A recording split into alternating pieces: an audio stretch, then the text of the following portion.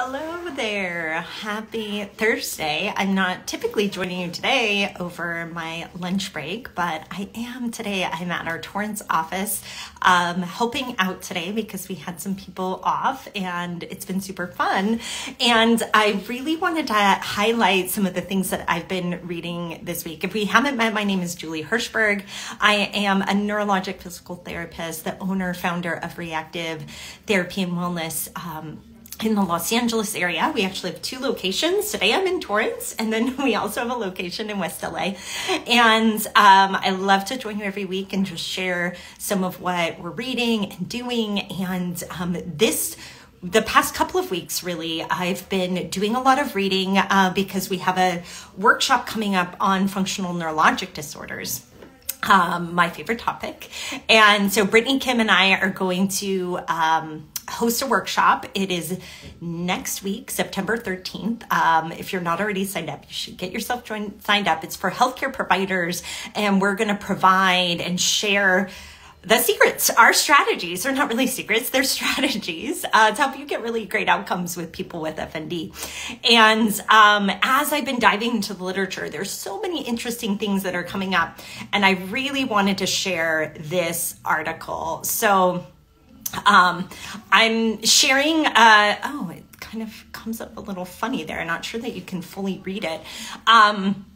This is a screenshot from Twitter. So to my fellow healthcare providers, if you're not already on Twitter, or you think it's for old people like me, get on it and follow your favorite researchers, because then you get first glance at this research, and particularly Matt Bancroft, who is actually the second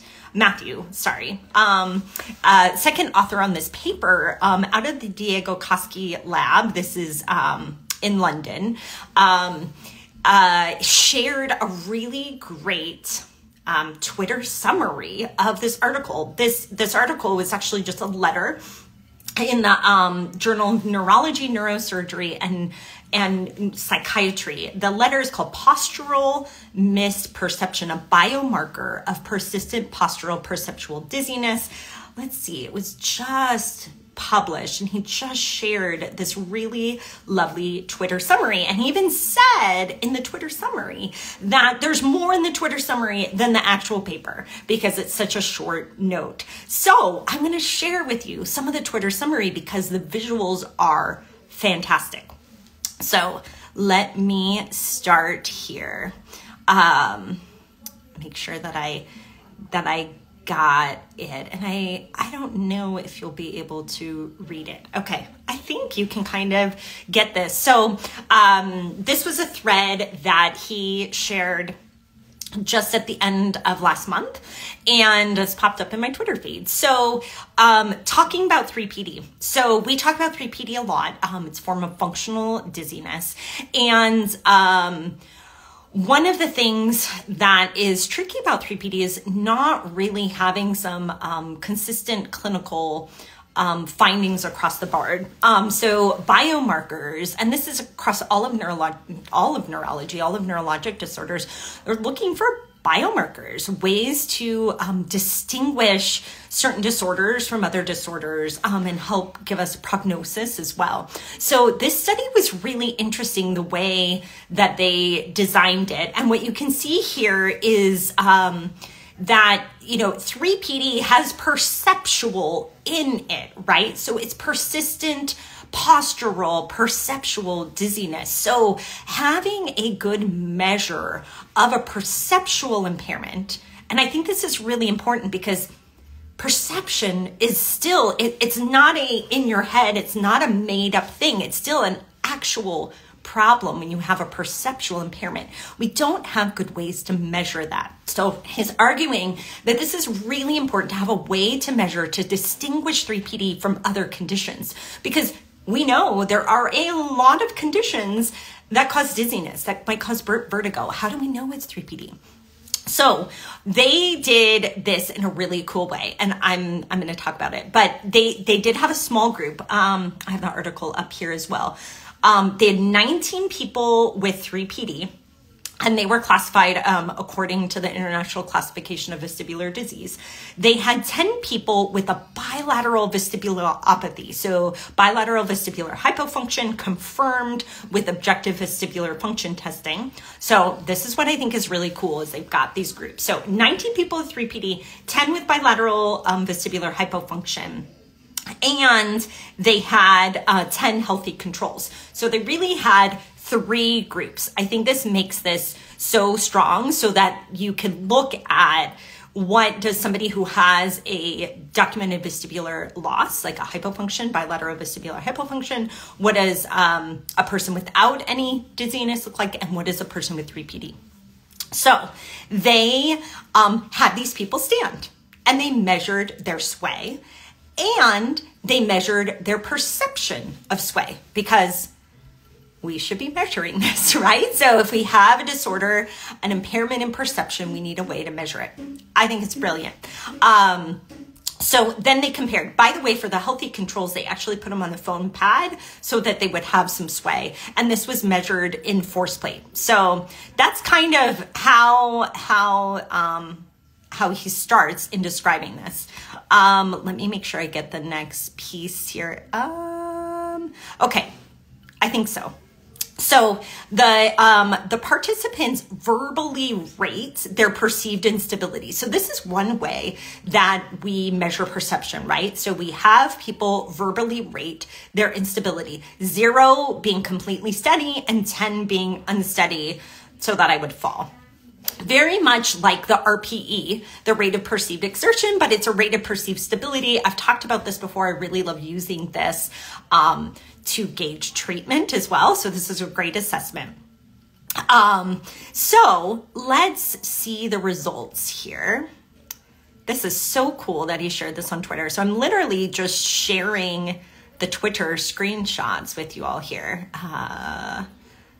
Rate the perceived stability. Let me make sure I get the right ones here. This is, it's a little bit cut off, so you might not see the side. So let me pull up my picture here. So along the y-axis is the perceived instability. Along the x-axis is observed instability. So based on the force plate. So let me give you the colors here. So the folks with 3PD are in the red. The folks with bilateral vestibular hypofunction in the blue, and the control in the black.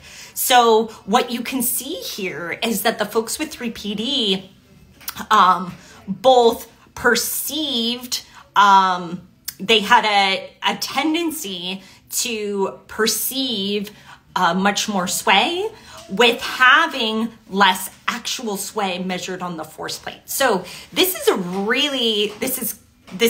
you can see so there's some outliers there, right? Particularly, there's some people in the blue, the bilateral vestibular hypofunction, that had a higher number. Maybe even some of the healthy controls had a higher number. So maybe not everybody's perception is on par, but for sure the folks with 3PD, and this isn't surprising because it is partially postural and perceptual, they had their perception of sway was very different from their actual sway. Isn't this fascinating? Allie is commenting, this is fascinating. I think this is so fascinating. So that was one image that he shared. And then let me go to the next image. I hope you can see this. It's so interesting to me. Okay, so this is really interesting. So then what they did is they had them perform a novel task. And I kind of like this novel task where they asked the person to replicate their perceived sway. So replicate how they felt their body was moving. I'm not exactly sure what they said here, but what you can see is on the top, and hopefully you can see this. I feel like you cannot see the blue though. I wonder if I can like change that at all. I want to like swipe it over.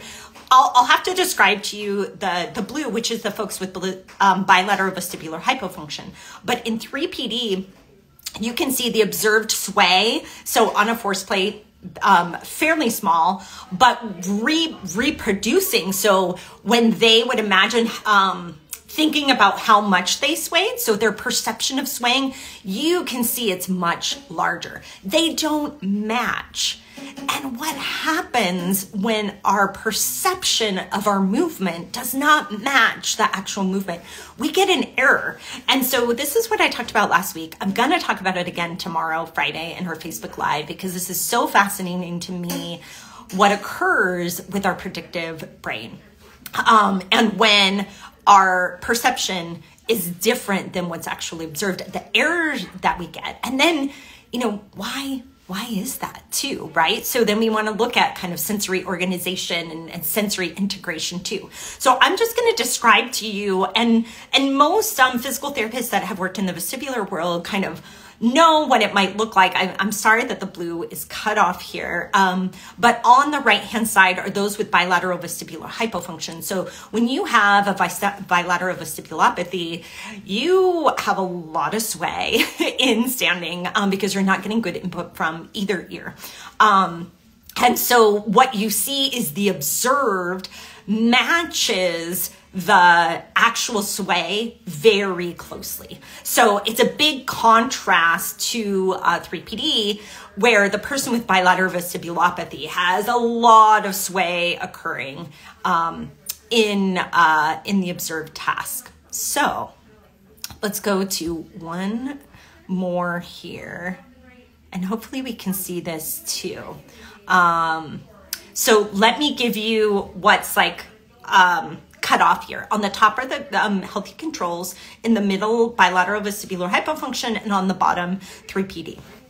So here was looking at the ratios, and what they found is people with bilateral vestibulopathy actually accurately produced their actual sway, as did healthy controls, but the people with 3PD overproduce their sway, and get this, on average, twice the level of their actual sway. Twice the level. So to me, if this was, we do measurements, right, of joint position error. It's perception, like where is your body in space? Where's your head in space? This is kind of like, where's your posture in space and what's the error? So they're off 2 times, right? So that's a big perceptual error, and you can imagine how hard that would make it to move, and how hard it would be to maintain your posture upright if you had 3PD. Now here is the very last